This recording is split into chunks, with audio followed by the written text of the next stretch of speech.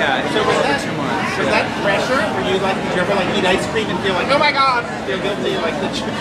No, I mean, I think I knew that I was a part of the story that was much bigger than myself, and that I had a big responsibility on my shoulders to be a part of telling the story. So anytime I was tempted with a Twinkie, I just thought about the boys and put it down.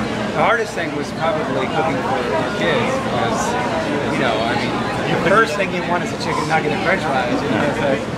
So, not that that's what I always do my kids, but, you know. And how did your kids and your family react to that? Like, I don't know how old they are, but well, I prepared them way in advance. I talked to a professional, so I know how to do that. But they're hard on me, man, and I think they just have that kid imagination.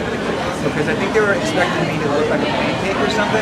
Because even after in the last month I spent away from them on my own. It's very monastic, away from my family. But when they saw me after I lost like 30 pounds, they were like, "Oh, you're only getting that skinny?" I was like, what did you say?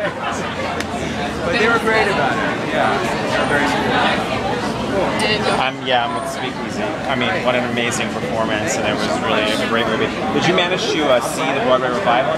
Yeah, of course. And did you speak to John Benjamin Hickey about John was great. I mean, John's an old friend of mine. Oh, okay, so, great. He was so sweet and kind and gracious, and about just passing the torch of this role on to me, which meant the world to me, obviously.